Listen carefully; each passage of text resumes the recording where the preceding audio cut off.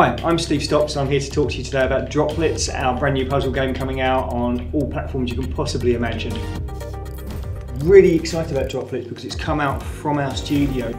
Anybody who works here can come up with a new game idea and then we put it into development. This is one of those games. This is a game that was developed by a guy called James Parker based on his original idea, and we put it into production and now it's out for you to buy.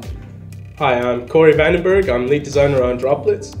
When you start out the game, you've got a load of dials. They've each got a path cut into them.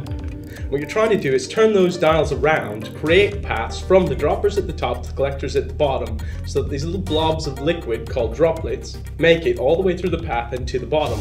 And then when you get a path, the path blows up, more dials fall into place, and you do it over again. The game has an incredible amount of depth. You start off trying to create one path. You then try to create two paths. When you get pretty good at it, you're making like 4, 5, 6 paths, and then you have the chain reactions.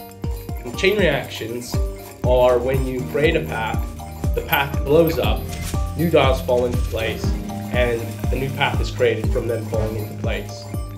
It's not what I would call a cutting edge game. We're not breaking new technology, but it's a return to the classic puzzle games of old. You know, remember those hours you used to spend playing Tetris, rotating little blocks, fit them into place, and even when you finish playing the game hours later, you'd still close your eyes and see those little blocks falling in your mind. Well, Droplitz has exactly that same effect for me. Whenever I play it, you get into the game and you seem to find hours just drift by it, and before you know it, whenever you're not playing Droplitz, you're still thinking about it and making those kind of parts and networks in your mind. Features we've got in Droplitz, we have 4 different game modes. The classic mode is kind of like your standard game, like a Tetris-y kind of thing, where the board just speeds up over time, and that's pretty much what you got.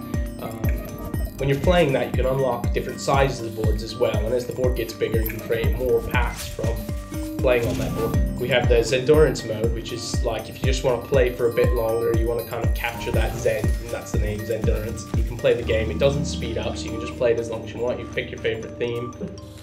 Power-up mode, you get power-ups like the name would suggest. These fall into the path like the droplets do. You try to collect them. When you collect them, you get a special ability, like you get bombs. The bombs make it so you can blow up difficult parts of the board. The super bomb, same thing. If you have a really difficult board, you can blow the whole board up and clear it and go again, you know, fresh.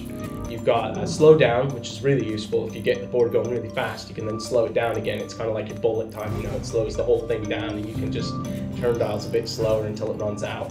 And the other one we've got is the freeze one, which completely stops the board. Nice like freeze effect over the whole thing. And then you can just go and turn the dials as you want because the droplets aren't falling in at all at that point. So that one's really good, really useful.